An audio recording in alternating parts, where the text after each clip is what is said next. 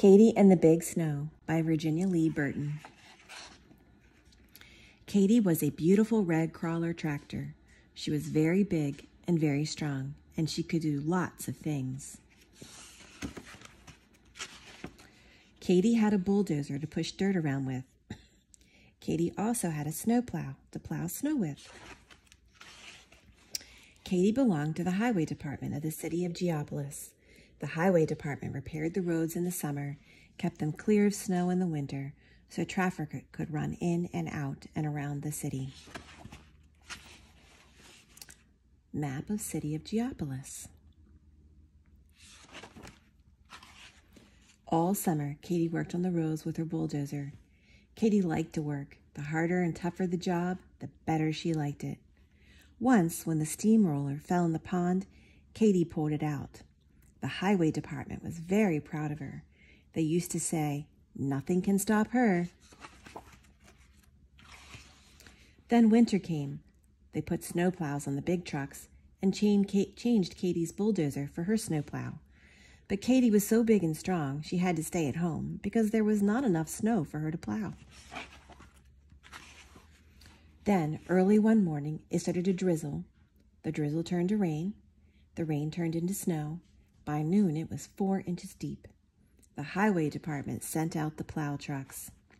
By afternoon, the snow was 10 inches deep and still coming down. "Looks like a big snow," they said at the highway department, and sent Katy out. The strong wind came up. The drifts began to form. 2 feet, 3 feet, 5 feet. The snow reached the first-story windows, the second-story windows, and then it stopped. One by one, the truck snowplows broke down. The roads were blocked. No traffic could move. The schools, the stores, the factories were closed. The railroad station and the airport were snowed in. The mail couldn't go through. The police couldn't protect the city. The telephone and power lines were down. There was a break in the water main. The doctor couldn't get his patient to the hospital.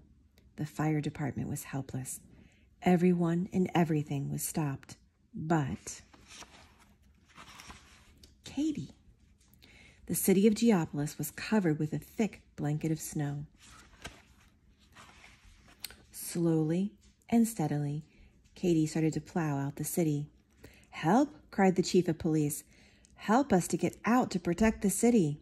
"Sure," said Katy. "Follow me." So Katy plowed out the center of the city. "Help!" cried the postmaster. "Help us get the mail through." "Sure," said Katy. "Follow me." So Katy plowed down to the railway station. "Help! Help!" called out the telephone company and the electric company. "The poles are down somewhere in East Geopolis." "Follow me," said Katy. So Katy plowed out the roads to East Geopolis. "Help!" called out the superintendent of the water department. "There's a break in the water main somewhere in North Geopolis." "Follow me," said Katy. And she plowed out the roads to North Geopolis. "Help! Emergency!" called out the doctor. "Help me get this patient to the hospital way out in West Geopolis." "Sure," said Katy. "Follow me." "Help! Help! Help!"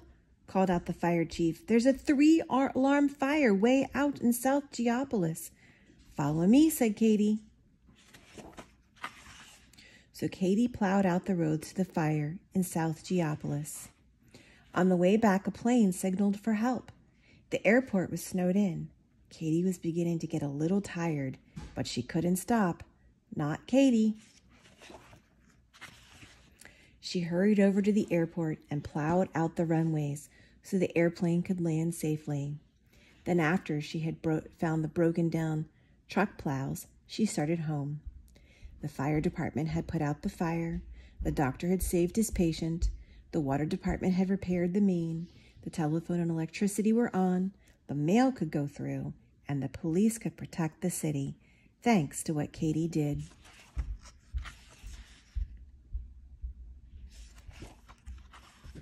Katy finished up the side streets so traffic could move in and out and around the city, and then she went home to rest.